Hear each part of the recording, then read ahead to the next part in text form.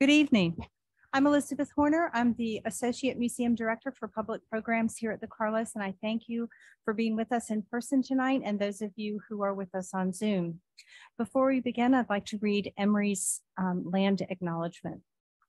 Emory University acknowledges the Muskogee Creek people who lived, worked, produced knowledge on, and nurtured the land where Emory's Oxford and Atlanta campuses are now located. In 1821, 15 years before Emory's founding, the Muskogee were forced to relinquish this land. We recognize the sustained oppression, land dispossession, and involuntary removals of the Muskogee and Cherokee peoples from Georgia and the Southeast. Emory seeks to honor the Muskogee Nation and other indigenous caretakers of this land by humbly seeking knowledge of their histories and committing to respectful stewardship of the land. One of the things I love about the Carlos Museum is the opportunity to welcome back old friends. And tonight, it's been 10 years since Chavdar Chushev was with us before. And he came 10 years ago to celebrate the coming to the Carlos Museum of the collection of gems given by Michael Shubin. And today he is here to celebrate the extraordinary exhibition that was pulled together from those gems by Dr. Ruth Allen, our curator of Greek and Roman art. So if you haven't seen the exhibition, I do hope that you will make the chance to come to the museum and see it. It is extraordinary. It closes November 27th, the Sunday after Thanksgiving. So time is growing short. If you want a lifelong memory of the exhibition, you can have a tattoo. There's a wonderful artist in town, Lauren Visconti, who as an art student at Oglethorpe used to spend a lot of time in the galleries of the Carlos Museum, particularly the Greek and Roman galleries. She said she loved to draw the drapery and the curly hair of the statues. And so classical art has really influenced her tattoo work. So next Wednesday, the 16th, she and Ruth will be in conversation in this room at noon. And then from 1 until 5 on Wednesday and 11 to 5 on Thursday, she will be in a side gallery in the exhibition, inking tattoos from flashes that she, is it flash or flashes? Flash, that she has created inspired by the exhibition. You have to make an appointment. You can go to our calendar and go to the event, and it will take you to her sign up. So we hope you'll come back for that and get your permanent memory of Ruth's beautiful exhibition. So without further ado, it's my pleasure to welcome Dr. Ruth Allen and Chavdar Chushev.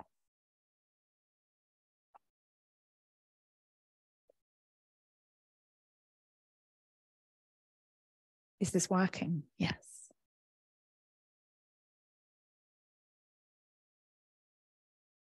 Am I going to be talking to myself?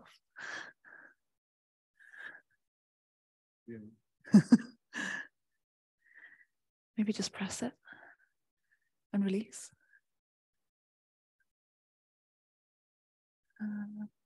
Oh, there you go. Oh.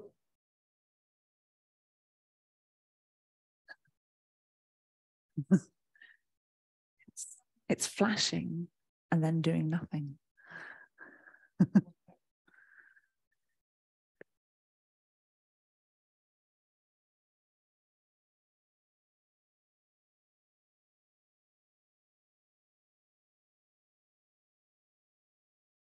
Hi. Hi. At last. Yes. Just to follow on from Elizabeth's thanks, I want to extend my own. Chavdar is someone who I had known about for a while, and when I began working on the exhibition on the other side of the hall, he was someone that I knew that I wanted to consult and work with and involve in the production of the exhibition. And so I was incredibly happy when you responded to my email asking if you would be interested in making a video for us, and you kindly invited me out to your studio in California, which was wonderful to see where you work and to learn from your experience, and to ultimately work with you on the production of the video that's in the exhibition. For those of you that have already seen it, you will recognize Chavdar, and for those of you who haven't, I hope you do go just to see the video. It's worth it alone for that. So thank you for your involvement and for your generosity with your expertise and your knowledge. And it's great to have you here in Atlanta with the exhibition. Well, for me, it's an honor to be here 10 years after the initial visit. And it wouldn't be right to start the evening without saying thank you to you, to Elizabeth Horner, who made such amazing efforts to make this possible, and to everybody else who indirectly or directly helped for this to become reality. I don't know any other names, but I'm sure that there's a whole team of people. And I think it's probably worth acknowledging that you knew Michael Shubin, who ultimately donated his collection to the museum that sort of has formed really the core of the Carlos Museum's collection of ancient gems and very much the core of the exhibition. And it's something that's been very pleasing and sort of serendipitous about this exhibition project, which was, involving you and involving our friend and colleague Lisbeth Torreson, who gave a lecture a few weeks ago, who also knew Michael. So it's sort of been a nice culmination, I think, of his collecting and his desires for what would happen with this collection as well. Absolutely, and we spent numerous evenings with Michael. Either at his house or at our house, looking at gems, discussing them. He would discuss it from his viewpoint as a collector.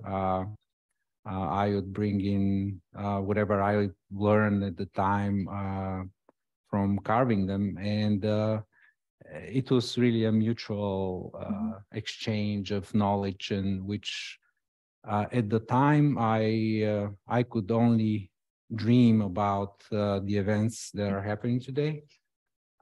It was, I hope that someday there will be enough interest among the general public, not just purely collectors.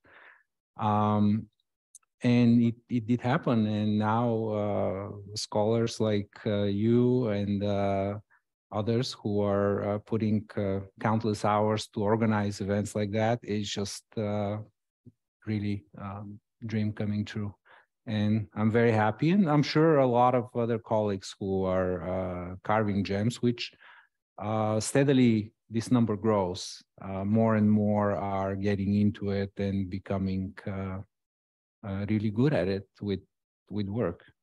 I've taught a few, and then some learned on their own, just like I did 30 years ago. So I think this is the question to start with. How did you come to carve gems? It didn't happen very early. Very early on, I was I come from a family of artists. My father was an artist. My brother is a great artist.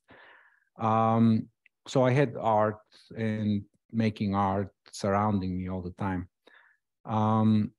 But it wasn't necessarily related to gems. My father was icon painter. He'd paint Orthodox Greek icons. Eventually, my brother followed suit, although he graduated as conservator, and he became a great icon painter as well. And it was really the two greatest in the country, small country of 8 million people. And it just wasn't place for me. I couldn't really compete with them.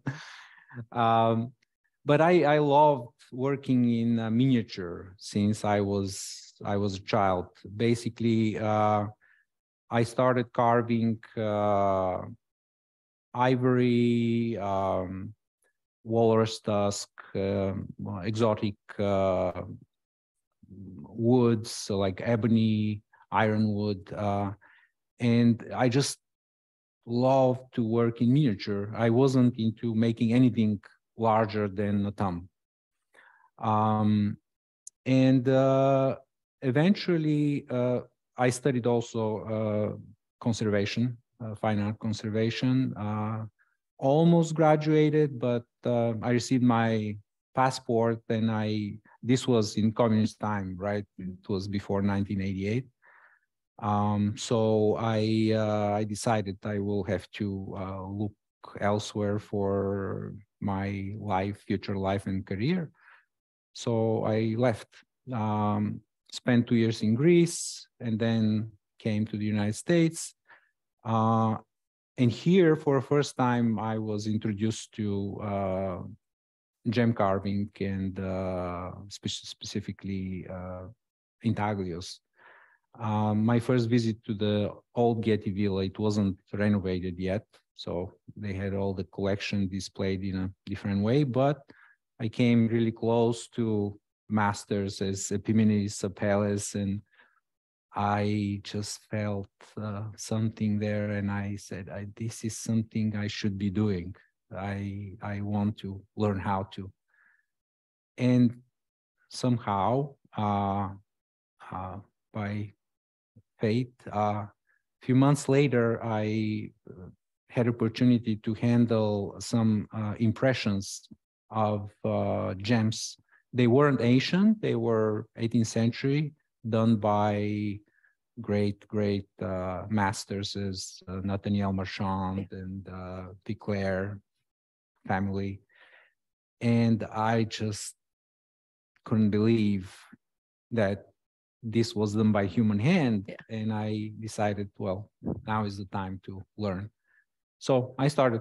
At the time, there was no really formal way of learning it. So I had to pick information from any source possible. There wasn't internet, so I had to go to every library and find books on gem engraving or engraved gems.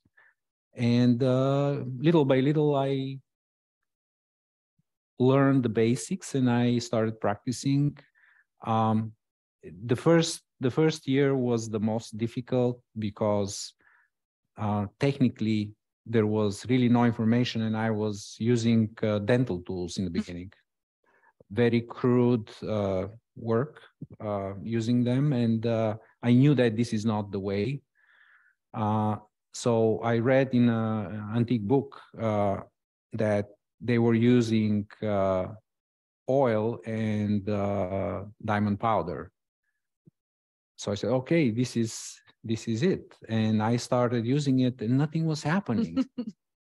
And it took a year for me to realize, actually, after I read another book which specified that they used olive oil, I was using Vaseline. And this made all the difference in the world. Vaseline doesn't work for gem engraving. And once I made the switch, everything started to fall in place, and I understood. And the rest of it was really practice, carving gem after gem, and learning something new from every new one you make. And most of the learning was done from the mistakes you make, right, as usual. And to this day, this is still happening. We still make mistakes and learn from them, and it will continue to the end, basically. I know. I think it's so wonderful to hear you talk about the allure of these miniature, shiny, colorful things that seem so miraculous. Sort of speaking from my own experience, first encountering a gemstone in the British Museum, actually, and kind of thinking, how on earth was this thing made? And unlike you, I was not in any way inclined to learn how to do it, but I was really fascinated by the sort of the materiality of the object and the skill of the craftsman, and really wanting to understand what these objects were doing in the ancient world, kind of how they were being looked at and valued. And I think it's also true that this was always part of the allure of these objects. When you look at the ancient texts that talk about them and talk about what people were responding to when they were looking at them, and it was all of these things. It was the beauty of the stone itself, its color, its luster, its translucence, but then also this kind of impossible to comprehend almost skill of the engraver. And so for you to have sort of gone away and learn how to do that is really something wonderful. Yeah, it was. And really when you look at some of the ancient gems, especially the translucent ones, which are done in translucent stones, they change so much with lighting, the way you display them or view them. Sometimes there is this play in light. They seem to move. Yeah. They are really like a hologram, like modern day hologram when you view them. And we are used to it now, seeing holograms everywhere and three-dimensional images and movies and all that. But imagine for the ancient observers how they would feel. They really feel like something magical is happening in front of them. Absolutely. And there's, that's exactly that quality that so many poems articulate, that you'll be looking at a gemstone and it will seem to be uncarved, and you'll move it in the light and suddenly this image will appear, and then you'll move it again and it will disappear. So it's exactly that. I've just put up on the screen a couple of stills from the video that you made for us, in which you create a replica of this wonderful chrome chalcedony gemstone with a satyr on it, using replica ancient tools that you sort of created and sort of, I guess, estimated what the likely it's based equipment would have been. Yeah, it's based on really the engraving on the gravestone of the young gem engraver from Sardis. Roman times, where it's partially preserved, but it gives enough information to see that this is two vertical shafts with a horizontal shaft suspended and a bow. And we have enough information from even today. There are people that are using the same principle. Even, for example, in watchmaking, they are doing certain work between two centers, and they're moving the shaft with a little bow, which has a horsehair actually attached to it, and they're doing it now as we speak somewhere. Another version of the same tool is there are a group of people who recreate ancient woodworking, especially turning, let's say, wooden bowls on similar lathes, which are as big as from here to you, a few feet long. And they're made exactly in the same principle from rough wood stock. I mean, nothing refined about them, but they work. And in that case, the bow is actually overhead, and the string is tied vertically, and they move it with a pedal, but works in the same principle. So it was not difficult to imagine how it would have looked. I just used the most primitive rudimentary materials and construction to prove to myself and to others that you don't really need sophistication of the tools to create an amazing artwork. It's just about the knowledge, how the materials work and respond to each other, and perhaps a little bit of dexterity and I think a lot of dexterity. a little bit more. What I really love about the conversations that we have had together, and what I think is conveyed in the video as well, is exactly that very intimate knowledge of the material and of tool. And we've talked a lot about how you're as reliant on your hearing and on the sense of touch as you are on sight when doing this kind of working. And I wondered if you could talk a little bit about that. I think Ken Lopatin mentioned some of those things in the relation between them, and it's really true. More than one sense come in play when you're engraving. Definitely sight. Okay, it's the first one, and but then we have to talk about people seeing differently. Some people see better from a close distance and some do not. And they need, if they want to be gem engravers, they have to use some kind of aid. This is actually a great discussion in the field, and I have my own opinion, and I'll share it. Because I've seen actually a lot of different ways of magnifying. It's not only a loop. And then there are other senses. Obviously, the sense of touch.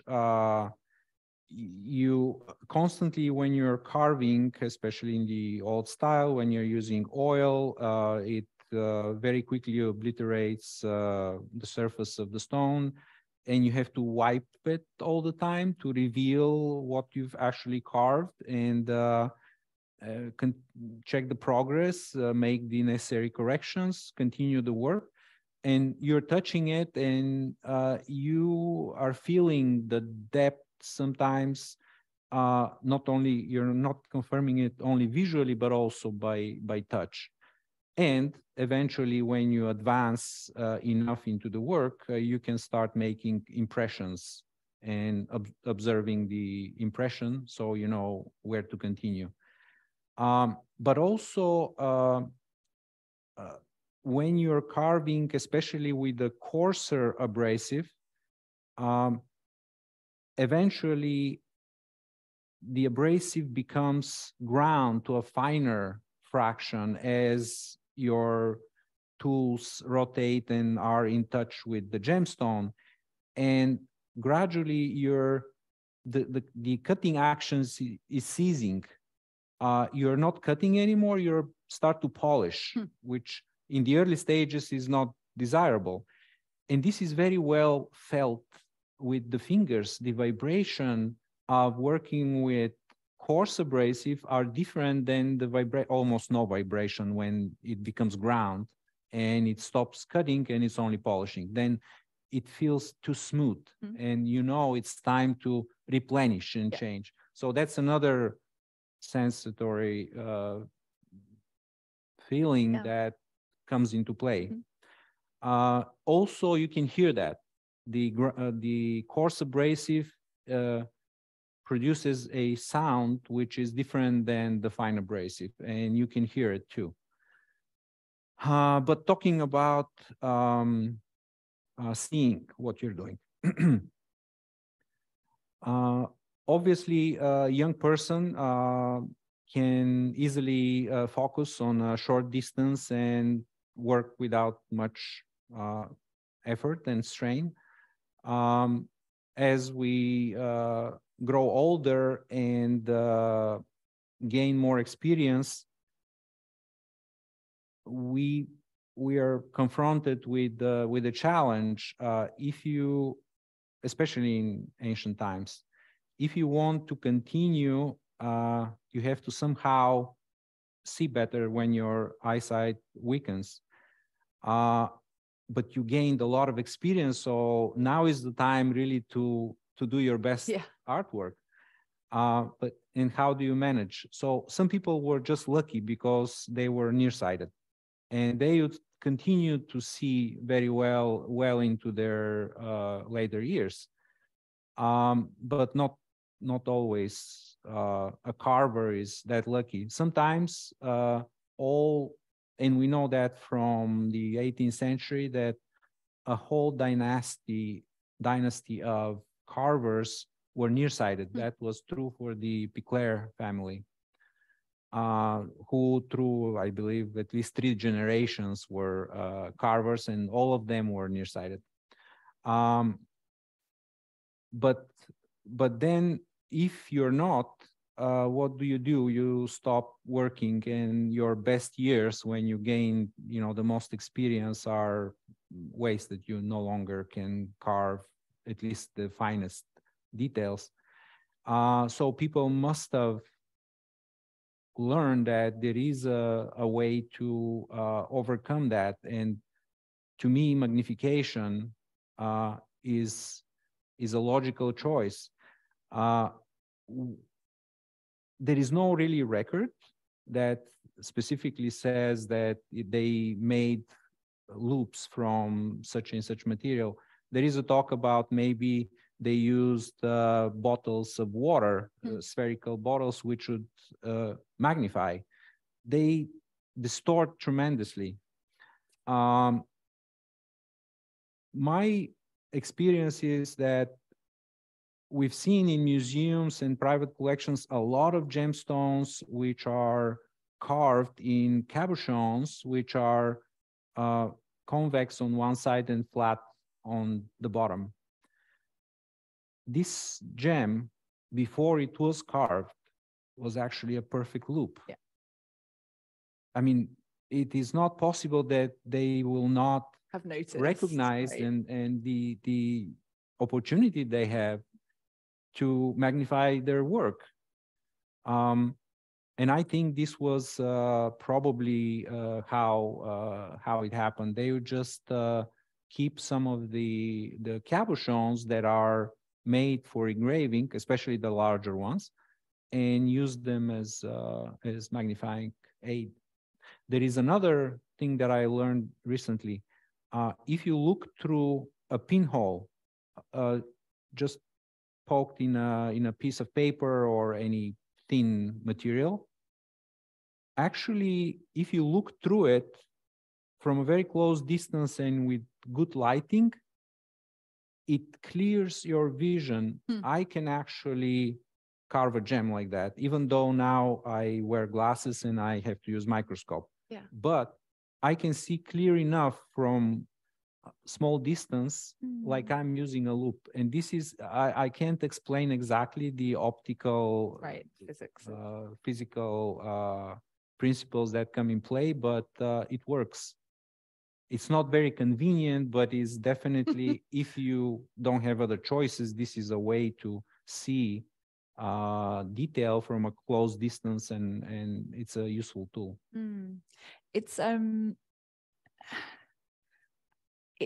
It's making me think of a few of the gems that we have in one of the gems in the exhibition that is one of those garnet cabochons, but that has the lynx head on it. We were looking at it today. I think there's sort of the idea that could have been used to aid in the creation of another gem, and then they've engraved that gem with an image that's all about having sharp eyesight. I think is a really kind of playful idea. I mean, I think it makes sense that they're so intimately connected with their materials, and they're so skilled that why not have worked out how to do this? And again, nearsightedness, I think, played probably a great role, and one good reason, because with Michael specifically, Michael Shubin, he was I think he had some kind of surgery in one of his eyes, and it was somehow because of the surgery distorted, and he was so nearsighted with it that he had to put the gem about maybe 1.5 inches from his eye, and tell me details which I can only see with the microscope. Wow. And I just couldn't believe it. And specifically, we were talking about the gem with it's a rider on a horse, and he holds a whip in his, and he told me, oh, look, they engraved all 5 fingers in his hand holding the whip. And I couldn't see this with the loop. I had to look under the microscope and I saw it. So there you go. I mean, this is it. He could have become a great gem carver if you had been there to teach him. Well, again, like I'm doing now with and you will try your hands, and Ken Lopatin had tried. He carved his own gem. So anybody who is interested and willing, you know, now they can. They don't have to read all the ancient books on gem carving to try their hands on. I will not be putting anything I carve in an exhibition. I've skipped forward through the slides because I just wanted, on the topic of the sort of the family business of gem engraving, and the potential this offers to us for, you know, engravers who are myopic or sort of otherwise short-sighted, and this being inherited through generations. We were very lucky to be able to borrow for the exhibition these 2 gems from the Museum of Fine Arts in Boston, which are signed by the engravers. The one on the left by Dioscorides, who Pliny the Elder, the Roman natural historian, tells us carved gems for the Emperor Augustus.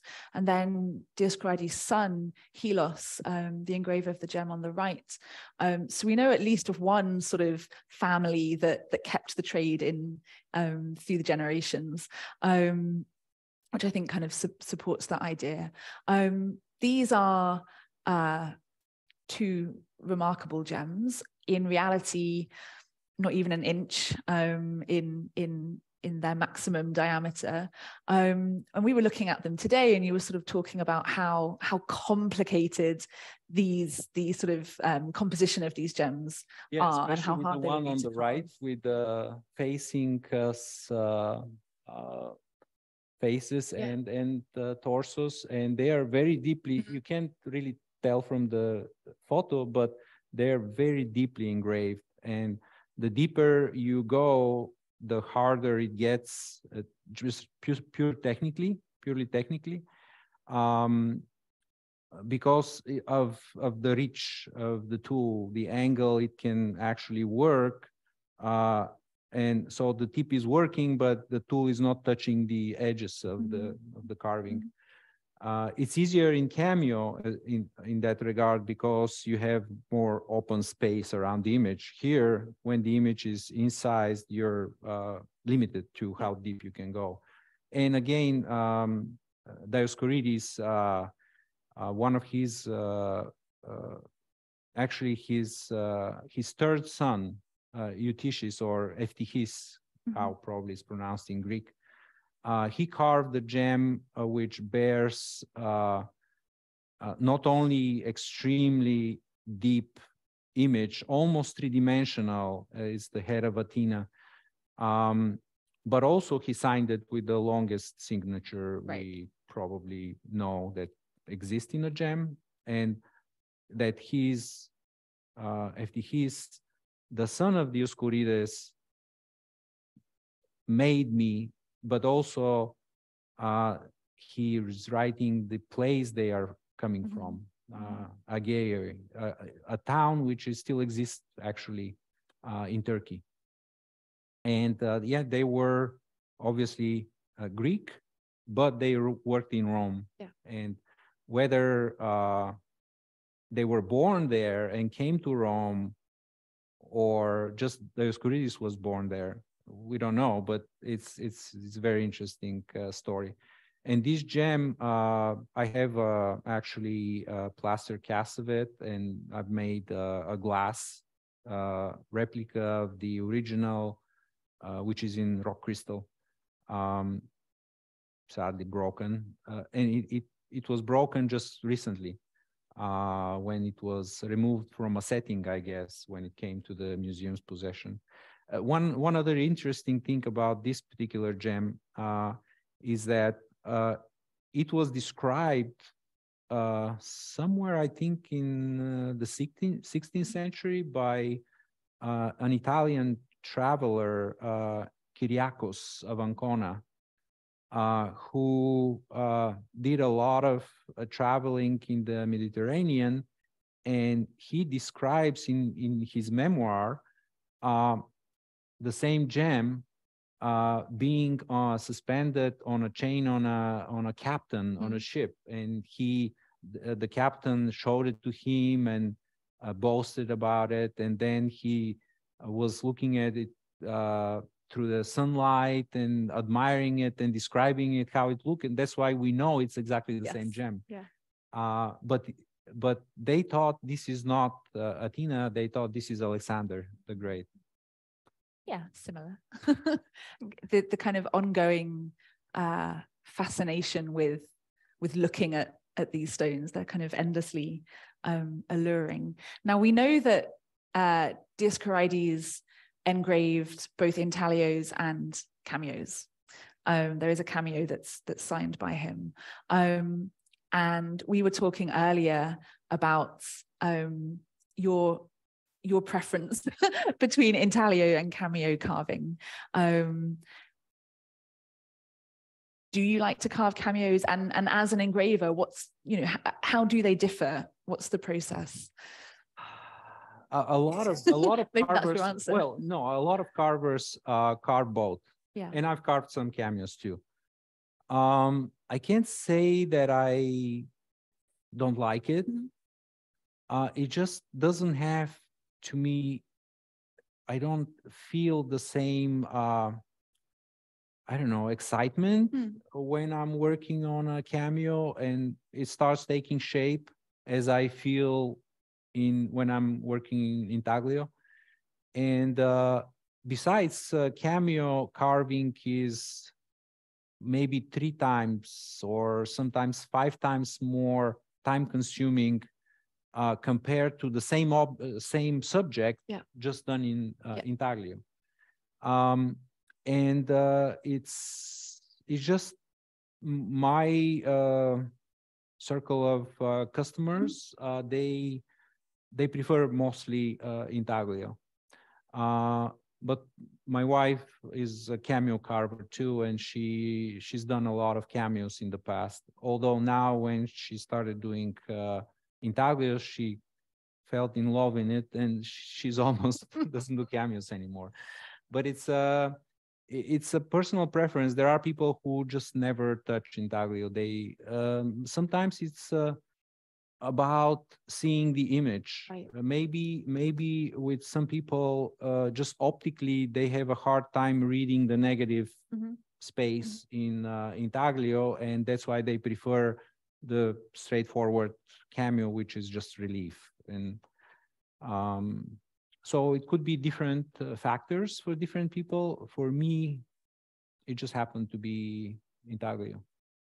And then some people do 3-dimensional sculptures, very few in such a small scale, but some a little bit larger. There are mostly cameo carvers in Germany, very few intaglio carvers for some reason. But in Russia, there are very good carvers. In the United States, a few, some in Australia.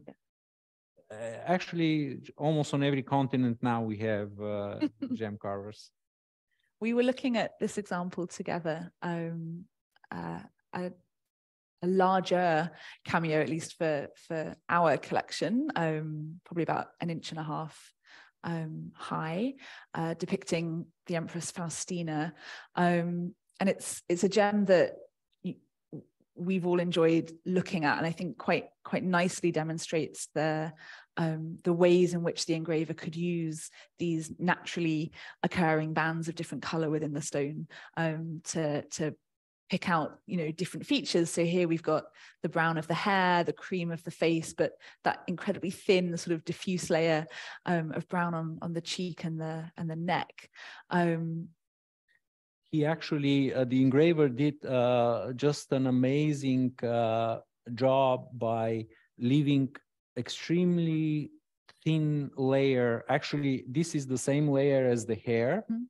Just when this layer continues on the cheek, he just left enough to suggest the blush, but not too much to obstruct the view of the skin of the face. So this is remarkably well done, and it takes a lot of planning in advance. Right. It doesn't happen by accident. This is well thought out. This was going to be my next question. How often are you surprised by features within a stone? Well, you do get surprises every so often. Maybe a little bit more with cameo than intaglio, because intaglio, more or less, you have a single solid stone.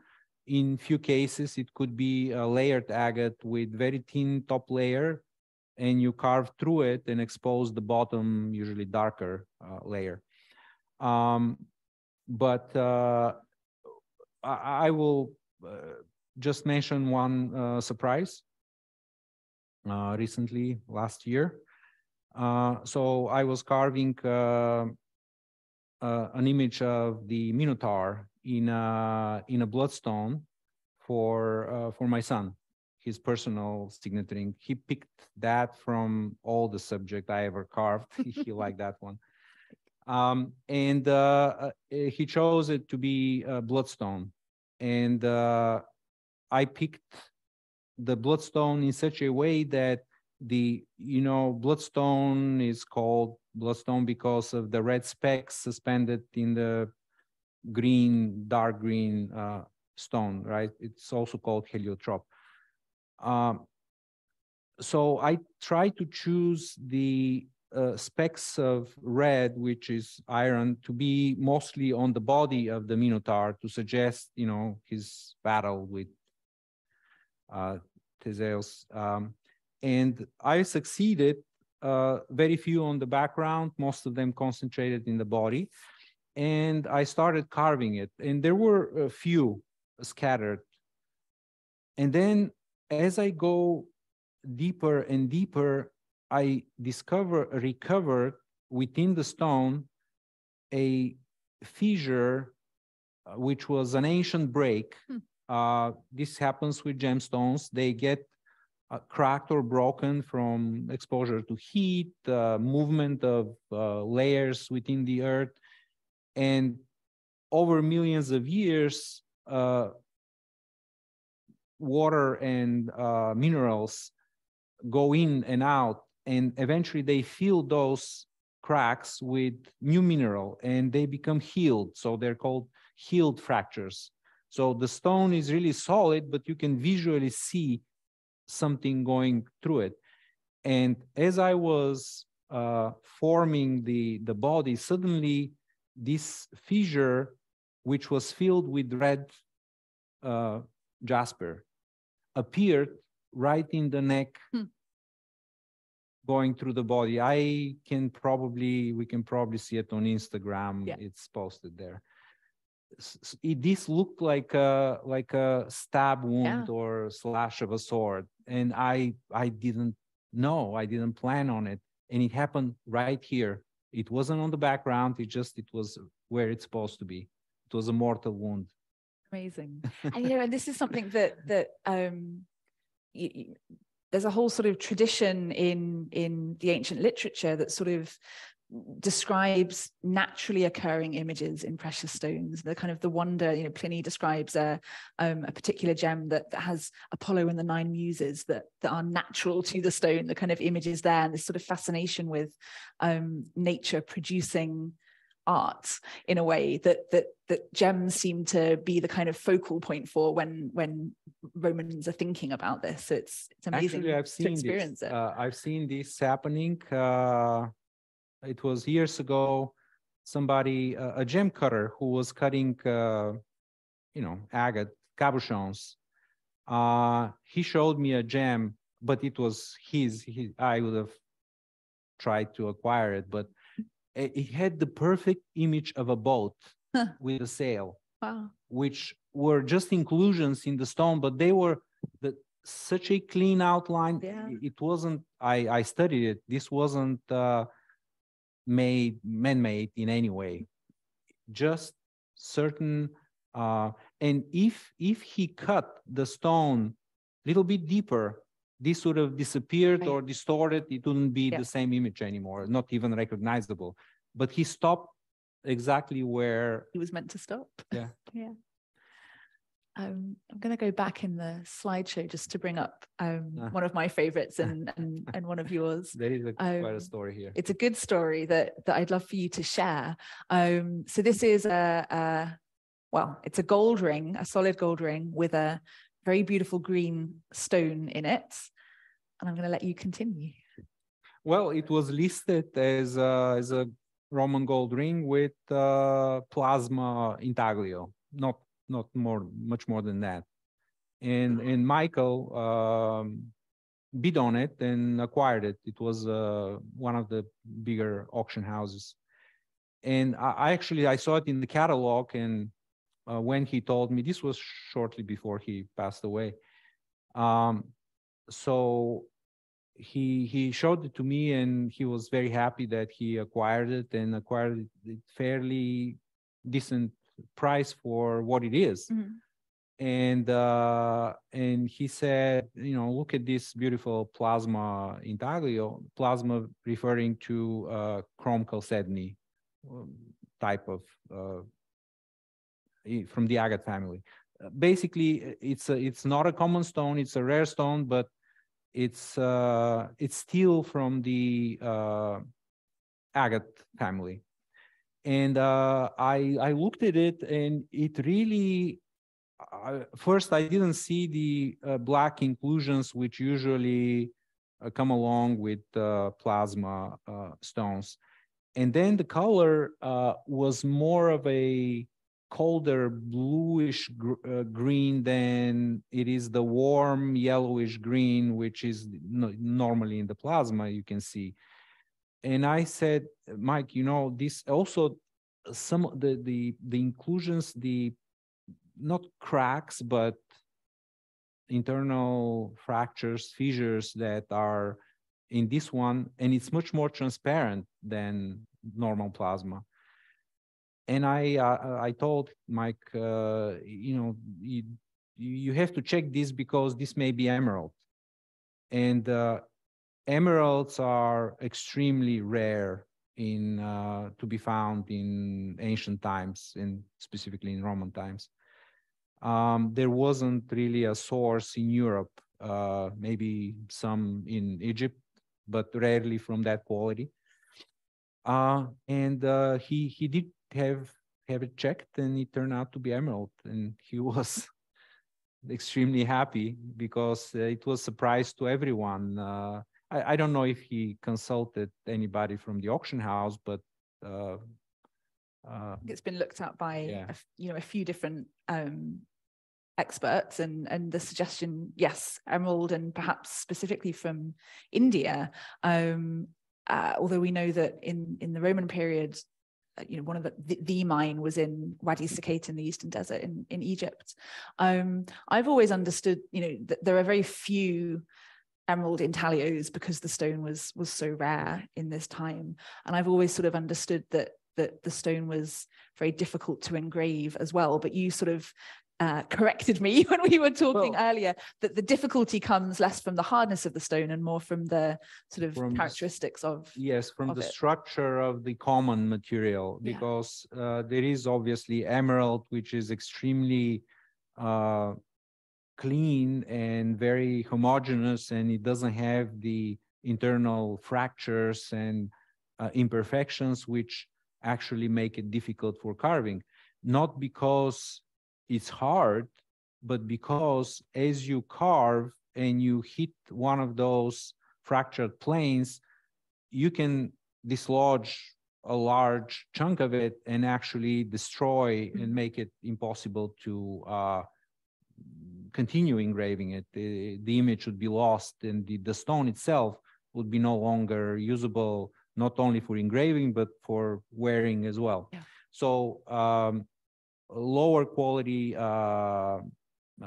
emeralds are dangerous to engrave. And especially nowadays, when we have these modern treatments for specifically for emeralds, for many other stones, but for emeralds, when you have a stone which has a lot of fractures in it, there is a treatment with a specific oil, which is very thick oil, and it's injected under pressure and vacuum into the emerald, and it goes and it fills the cracks, and the oil has the same refractive properties, so it becomes invisible and the cracks become invisible, and the emerald looks like a great quality, but if you remove the oil, you will realize that this is much inferior quality. And actually today we saw another treatment. One of the students that took the classes, she brought several tiny little emeralds. She was just curious if, what quality they are, if they're any good. And from a first glance, they looked like a decent color, and they were faceted. And I looked under the microscope, and the facets were they looked very not very sharp, which was unusual. Normally, smoothed facets you'd see sometimes on gems which are glass gems. They were faceted models, and then during the impression, the facets were obliterated a little bit. This wasn't the case, but then I thought I should check the hardness, and I took a piece of agate sliver and to scratch the girdle of it to see how hard it is. And sure enough, because it's the same or a little harder than agate, the agate couldn't scratch it, but it took off a paint. They were painted green, actually. They were probably real emeralds, but they were very pale, very low grade. And then for the dealer or whoever did that to enhance their appearance, they just painted them, maybe spray painted them with green. And from a first glance without wearing my glasses, it fooled me. I do want to open the floor to others to ask questions, but this reminds me immediately of Pliny, as always, complaining about the glass gems that on first glance look like the real thing, all these sort of non-elites in Rome wearing imitation gemstones. And of course, we know also that whether it was the engraver or people, earlier in the chain, the production chain, but we know that precious stones were artificially colored and treated with oils. I've put on the screen a couple of gems that not definitive, but we think may have been enhanced somehow through dyeing techniques. Certainly the agate on the left, we know the colors of banded agates, specifically the translucent bands, were enhanced through sugar treatment and through heating. And sort of this idea that the kind of, I don't want to use the word forgery, but the enhancement of gemstones, the practices that we see being used today are often very similar to what was done in antiquity as well. Well, they are. Pliny very clearly mentions about the we call it sugar treatment, but actually it was honey treatment, because not likely they knew the refined sugar as we know it. But honey, being a carbohydrate, plain sugar, works exactly the same as the white sugar. And what happens is that the agates and chalcedonies, they are called microcrystalline quartzes. The difference between that and the rock crystal is that the rock crystal is a single crystal. Agates and chalcedonies are made with millions of tiny single crystals of quartz, which are packed very closely together. However, there is a space between them, small, but there is a space. And that space can be actually filled with substances. In some cases, in modern times, with dyes which are so artificially looking, you know that this is not a real gem, like pink and magenta, and agate doesn't come with these colors naturally. However, if it's treated with honey or sugar syrup, it penetrates into the gem, and after several weeks, this doesn't happen in a day or two.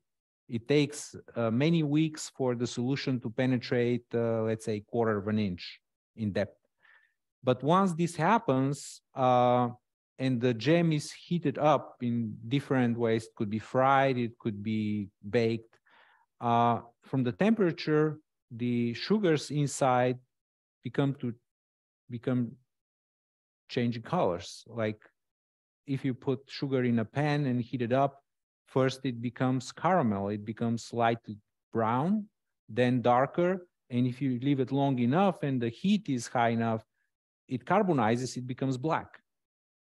This is what happens actually in black onyx, the very common black stone which men like very much. It's actually agate which has been treated with sugar, and you wear agate full of caramel. Perfect. The same works with the red. So this is carnelian, which carnelian rarely comes in nature in red and orange hues. When it does, it's mostly yellowish. So I guess they have figured out in ancient times that if you heat some of these gemstones, those that do not have any color, usually nothing happens to them. Those that are slightly yellowish suddenly change their color into orange or red. And now we know that this is caused by the iron present into the gems. And eventually they figured a way out to artificially introduce iron into the gem, just like they do with the sugar. And when they heat it up, the iron changes its chemical composition, and it becomes, instead of yellow, becomes red and orange. But for this particular gem, the initial material, the chalcedony that was used, was so clean and clear and transparent that almost it looks like garnet, which is unusual, because always chalcedonies and agates, they have some murkiness into them. They are never transparent as a rock crystal or garnet, for that matter. It's the sort of the levels of craft that go into the production of these objects is amazing. And I don't know if the actual carvers would right, or if this happened maybe or this earlier. happened in different, maybe just like now, there are people that and Ken talked about this at length. There are people who source the gems. They either mine them or they just find them. I mean, I've done that plenty, going to the mountains and going through the riverbeds in the Rhodope Mountains between Bulgaria and Greece, and found a lot of jaspers and agates and amethyst and most of the ones that were carved in antiquity, layered agate as well. I had to pull geodes out of the lava flow, the way they were formed, because some of them you actually find in the ground. And those times, about 35 years ago, we would go and we know where the areas are for agate and jaspers, and we go through the fields of the villagers who work the ground and clear up the field for the next planting season. For them, the agates were nuisance. They were just rocks, and they would pile them up on the boundaries between the fields, and we would just go and fill our bags. Wow. Nowadays, with with internet and all the information available, they learn that this is something that has some value, and they collect them and they pile them in their basements. And if you go and ask, they, oh yes, we have agates. How much is this? $100. Wow. Well, for something that is worth 10. Yeah. but they don't know exactly, so they try. Yeah, right. And then this is one way of finding them there, and also in many other places. They end up in soil after eroding, the host rock eroding. They would just be dispersed in the fields. But I did find some that were still embedded in the bedrock. You can see the lava flow, and they're just inside, like little pockets, like little balls. And probably this is how they were found in ancient times. Alluvial, even larger pieces, which we talked about, might now be exhausted, just like it happened in either Oberstein. Yeah. We've had previous lectures, I'm going in the wrong direction, from Ken Lepatin and from Lisbeth, that talked about sort of the sources of stones and the mining of stones. And I've just put a map, which is a copy of the map that's in the exhibition, hard to see on the screen, but at least gives you a sense of the huge geographical expanse from which precious stones are being sourced, certainly by the 1st century. But one key ingredient that that was not discussed in any of our previous lectures, but that is crucial to your work and to the work of the engravers in antiquity, is this rather innocuous looking grey stone, just at the bottom of the screen, still on the screen now. So this is the Naxos stone. You talked about how crucial olive oil was to your journey of learning how to engrave, but this is the other crucial ingredient that was also mined and kind of great value. Not necessarily for my work, because I started with diamond powder, and I'm still doing that, unless it's some sort of class or event, just to prove that Naxos stone works almost as well as diamond. But yes, in antiquity, without this quite unremarkably looking rock, we wouldn't have engraved gems the way we know them today. They just wouldn't exist.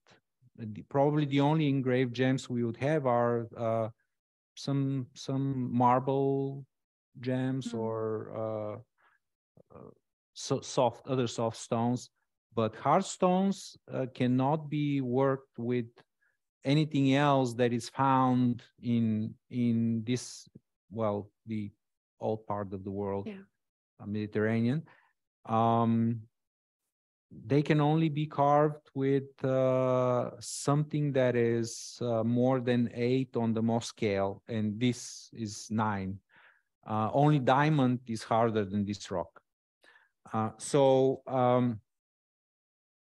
This material was mined since ancient times.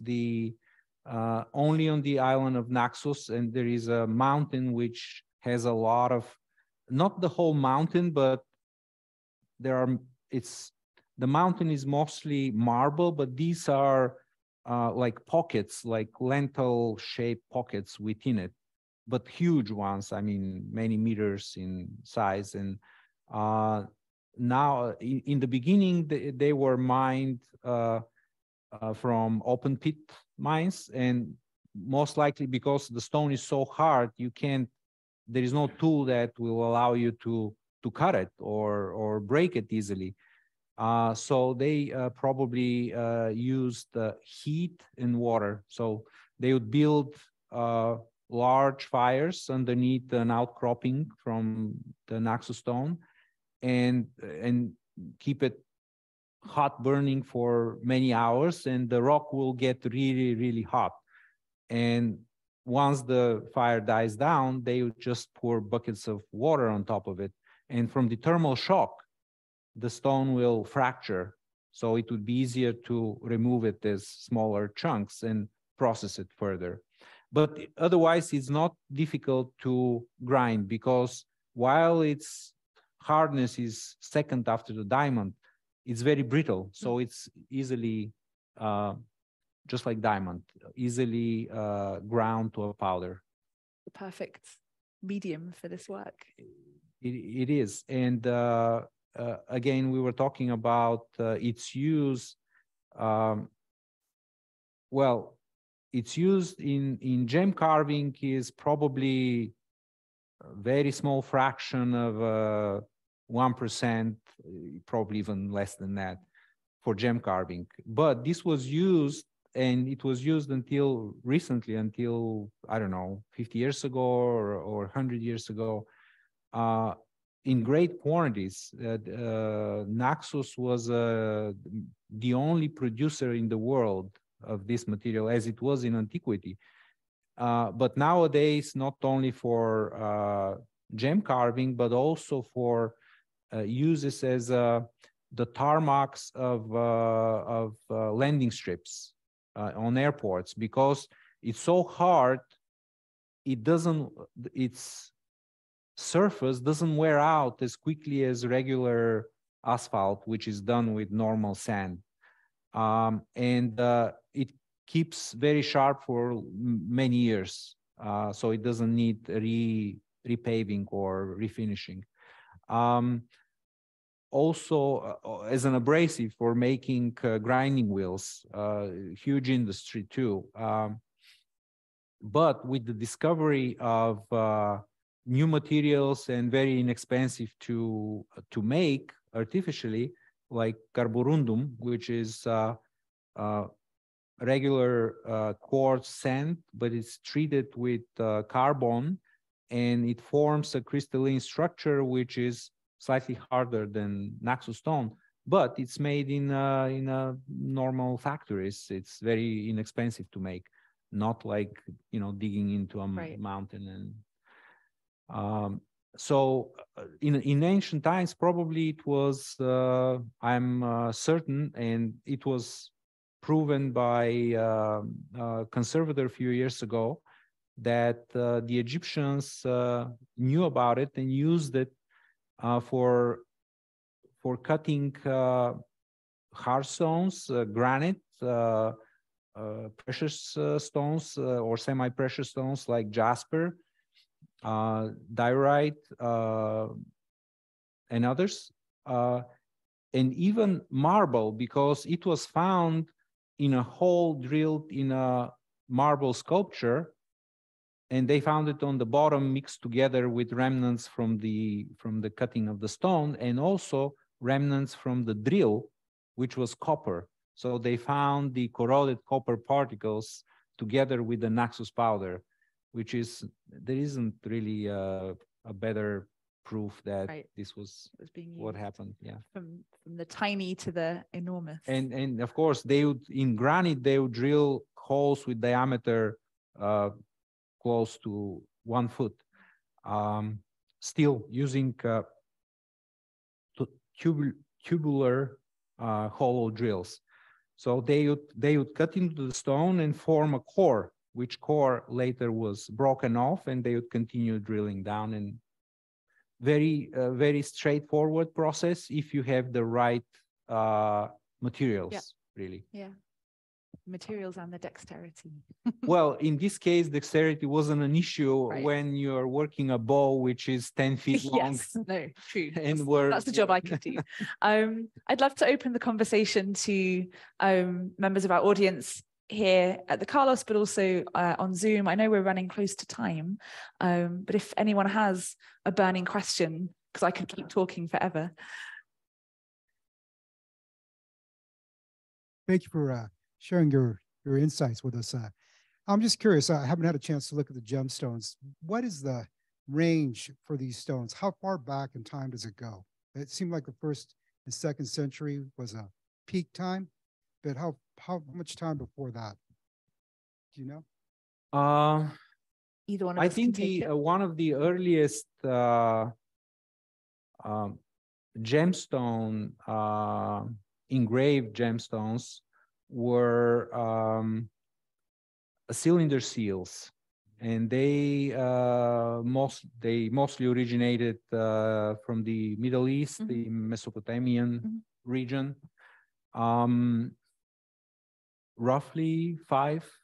Sort of the fifth millennium BCE seems to be the beginning. There's some suggestion that it may have been a little earlier, but by the 5th millennium in Mesopotamia, so ancient Iraq, and then a little later the Harappan culture in the Indus Valley are sort of carving gems in the 4th millennium BCE. So it's a very long standing tradition.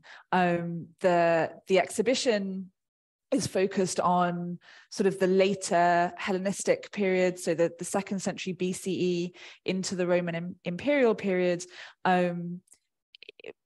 which is really the time when we see the sort of the huge explosion in the production of carved gems, both in terms of the number of gems, the variety of stones that are being carved, and the sort of the diffusion of gems across different social strata. This really is the kind of the peak of that production in this time. And so that means, by virtue of that fact, most museum collections comprise that, you know, the majority of gems come from that period as well. So that's true for our collections. That sort of was why that became the focus for the show. But it's also a tradition that obviously continues after that point and continues to today as well. What features do you look for to identify a modern forgery?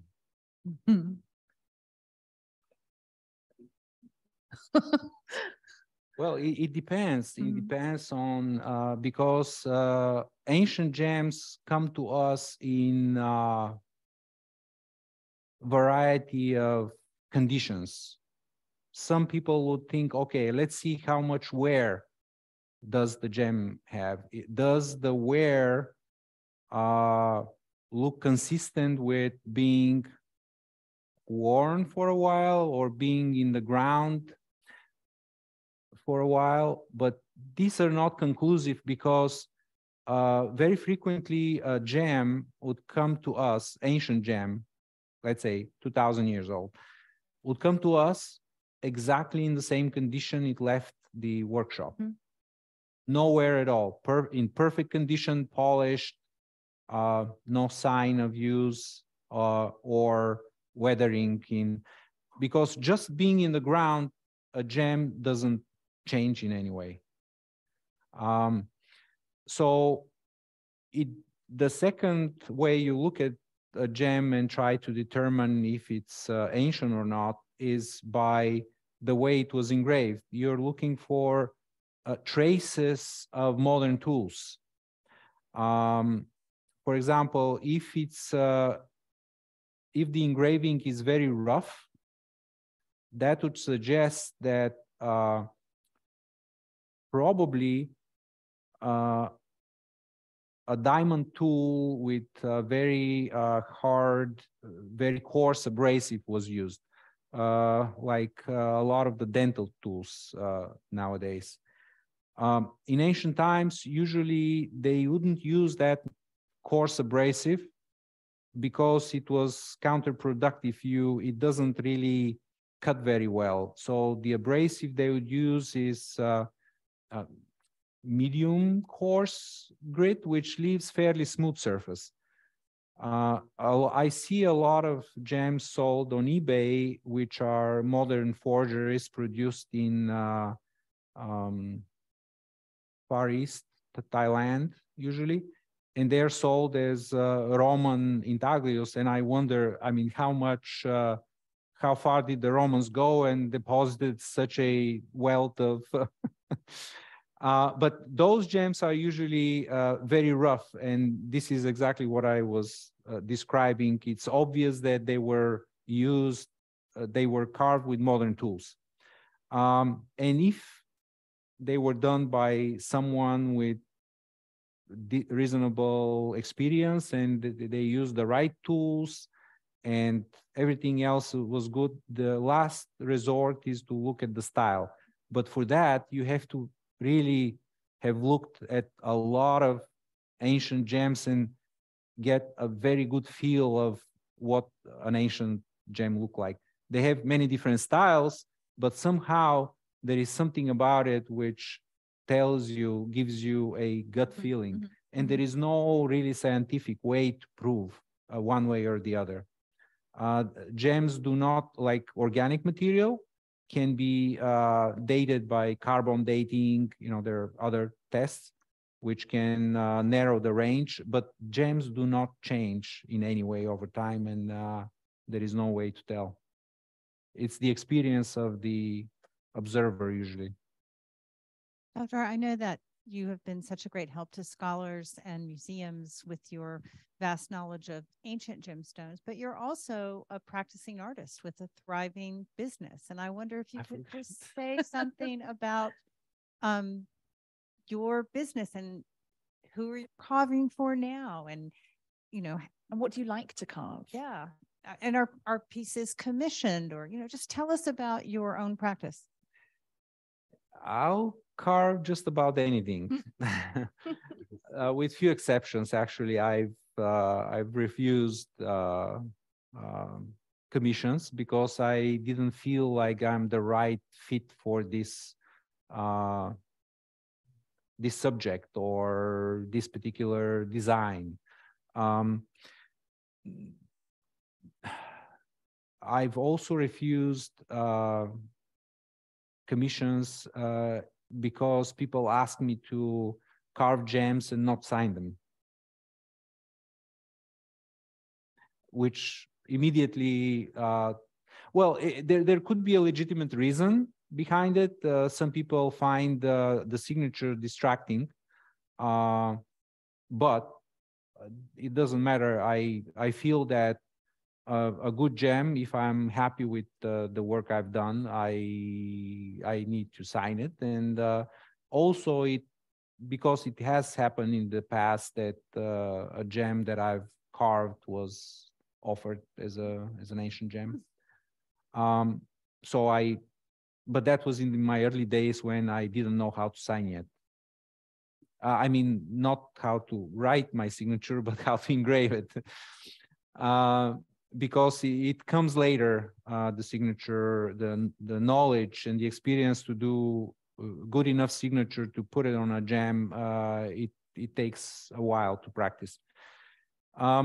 But anyway, most of my customers are extremely happy when I sign the gems, and they wouldn't have it any other way because they do understand that this is and they come from all walks of life, all professions. And from all continents, maybe without Antarctic, but I'm really happy with the way the art becomes a little bit more mainstream. This is far beyond what I imagined when I was starting. I thought I would be always struggling to find, the customers that would appreciate the art and the time that it goes into it. And also, I just have to mention how grateful I am to my son, Alex, for what he is doing for our business. because without him, I would still be working with a handful of collectors who, yeah, they appreciate it. They provide the constant flow of commissions, but it wouldn't be like now where I'm a bit overwhelmed, and unfortunately they have to sometimes wait 3-4 months, 6 or 2 years in some cases. Absolutely. First dibs. That's just one thing. Actually, I want to ask, what do you do with ones you don't like, that you're not happy with? They lay around. Well, I try to change that and make it in a way that I like it.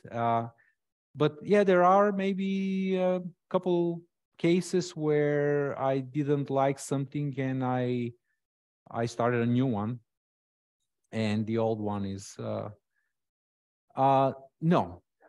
no, I keep it as an example to myself not to do the next time. As I said, learning from your mistakes, it's a big thing in gem carving. It happens all the time. Sometimes some mistakes you inevitably repeat because of many reasons, but you try not to make the mistake, but sometimes it takes just a second to forget and lose the concentration, and it does happen, and you try better next time. But yeah, I haven't really destroyed anything I don't like. Thank you all for coming, and thank you, Chavdar and Ruth, for a lovely conversation. This was really quite It special. was an honor. Thank you Honor so to be much. here again. Thank you.